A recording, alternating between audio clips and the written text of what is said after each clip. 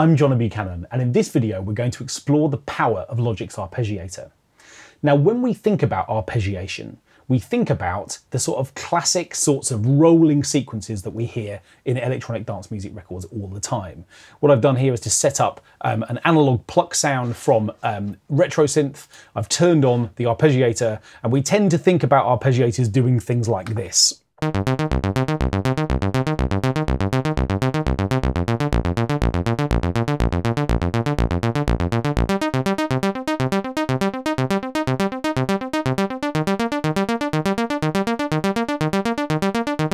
Okay, and the reason that we think about that is because it's a great sound, it's exciting, it's fast, it's rapid, it's doing all kinds of things. And of course, what we're effectively doing is taking a chord of notes that we're just playing, breaking it down and have the arpeggiator do the rest. Now, exactly what is going on? If you're new to arpeggiation, then let's just have a quick look at the parameters that exist within this particular sequence that I'm playing right now, before we begin to move on and see what else we can do with arpeggiators. So at the moment, you can see that what I've got is an arpeggiator that's moving upwards in terms of movement. If I hold down a chord, it will play the lowest note first and then cycle up through anything else I'm holding down. And I can also see the rate of change here is currently set for 16th notes. Of course, arpeggiators allow us to do things that we simply can't play. If I take the rate up to 1/32, I get this. And so suddenly we get a totally different kind of sound, a very computery sound, and of course there's a huge power and momentum that comes from that. Let's take it down to 16ths again for a moment. So I can vary the direction of travel, so if I want an arpeggiator that sort of comes out of the sky and starts high and drops low, then I can do that, or of course I can have an arpeggiator that goes in both directions. So there are a number of modes for me to explore. What I can also do is to introduce randomization, a variation. So effectively what's happening is that the arpeggiator is now going to introduce variation to the pattern, so that effectively it's just getting away from a completely fixed movement. And I can introduce octave range change as well, which means that rather than just playing a pattern over 1 octave, it will start to introduce notes from 2 or 3 or 4 octaves.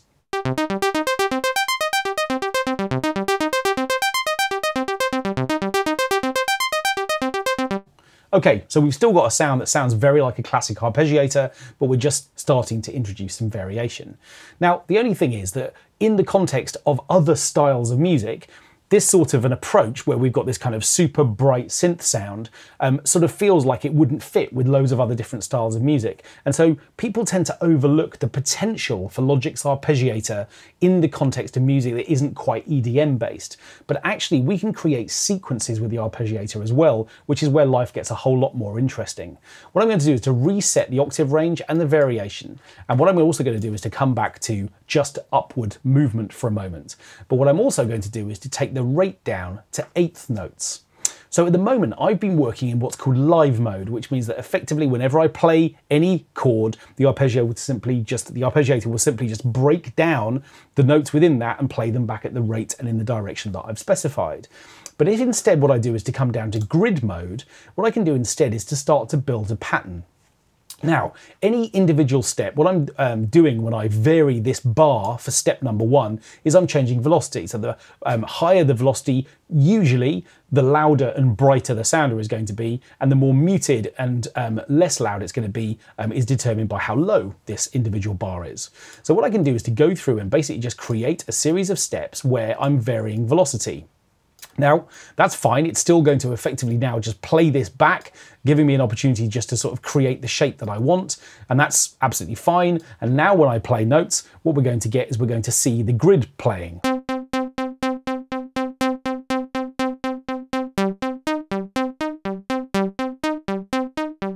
So the crucial difference here now is that I've introduced velocity variation. But what I can then do in order to kind of get something that's a bit more like a kind of sequenced pattern is that I've got the opportunity to switch on what's called chord mode. Now what I'm going to do is to turn that on for steps 1 and 7. And what that means is that when I play my sequence through, the first step and the 7th step will play all of the notes that I'm holding down. So at the moment, the arpeggiator, we're used to thinking about it as sort of breaking down a chord and playing one note within it. But by switching on the chord mode option, what I have a chance to do is to effectively have the arpeggiator play all of the notes that I'm currently holding down.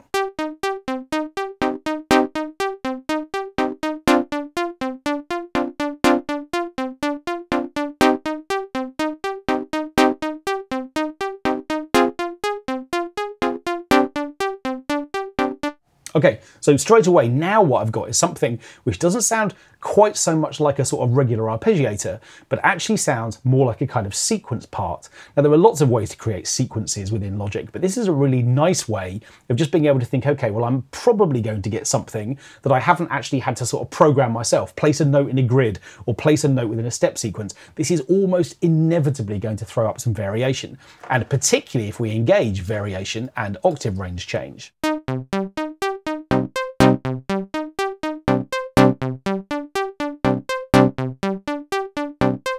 Okay, but so far we're still working with the same synth sound, and therefore it's still suggesting a particular type of music.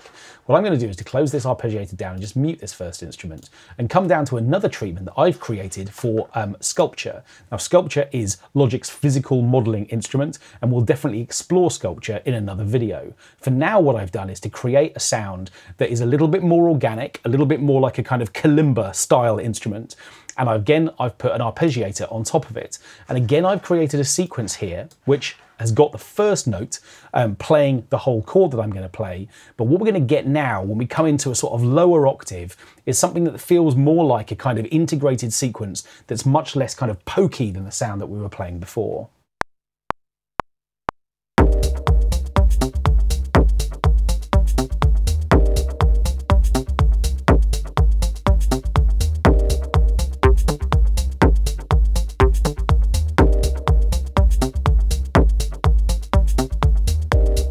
So what I've got now is this much more muted kind of sound, and we can hear the chord that's being triggered on the downbeat. Remember, it sounds like an odd thing to say, but if you're recording notes like this, make sure that you quantize them, because what that's going to do is to make sure that that first chord triggers right on the downbeat, and as a result of that, it won't be in the previous bar. There's just a risk that if I play a chord early, it's actually in bar one, and when the sequence plays back round, actually I won't hear it because the notes belong in another bar. But what we've got with a sound like this is a much murkier, much more interestingly sort of sequence sound in the context of the track that I've got playing behind it. Here's the sequence, and then I'll unmute it after 4 bars.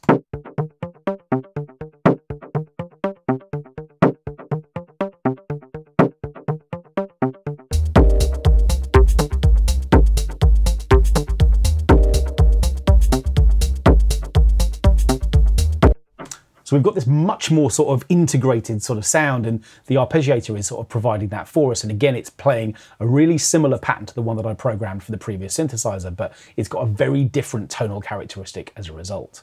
So then we've had a chance to look at a sort of second approach to working with sequenced arpeggiated sounds within a much kind of different context.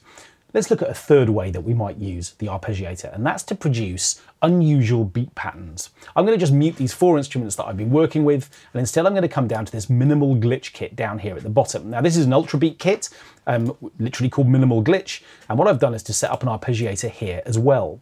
Now, this time what I'm doing is I'm using Logic's random shape, which is basically going to produce or choose from a random note depending on the notes that I'm holding down. If I only hold one note down, there's no randomization it can choose. But if I choose or hold down more than one note, Logic's going to pick a note at random. You can see that I've created a grid here as well. So effectively I've got different velocities that are going to play back, and we've got a row of 16th notes. Now, what you can also see is that the octave range is currently set for 2. Let's just see what happens when I turn it down to 1 for a moment and hold down just one note. What I'm expecting, of course, is that there can be no randomization, and we're only playing 1 octave, so I'm just going to get kick drums. Sure enough, if I introduce a second octave, however, we're now going to get this C1 and also C2, and of course Logic's going to choose one of those notes at random.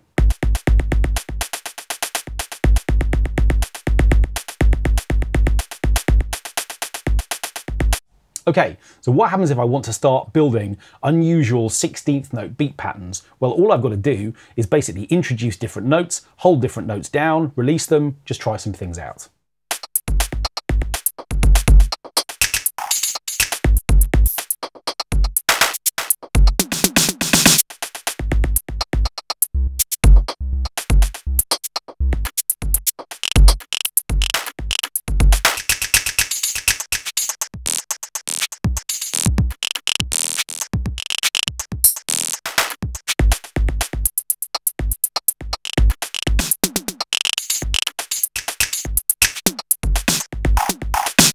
Now, if I engage record mode and just record some of this stuff, if I suddenly create something that's interesting, that's just a little random collection of sounds that feels like it would be interesting, I could very easily turn that into audio, chop it up, and create little bits of beat loop, which is just going to potentially fit under any production that I'm working on and just provide me with something a little bit different.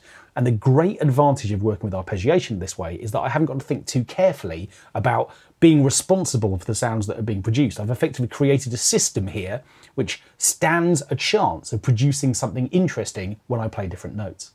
So within this video, we've looked at a number of different ways of creating sequences with the arpeggiator. We've looked at the sort of classic arpeggiator sound on a sort of classic synth sound. But what we've then done is to apply that to a much murkier, sort of slightly roughed up production, a sound that we use there within Sculpture.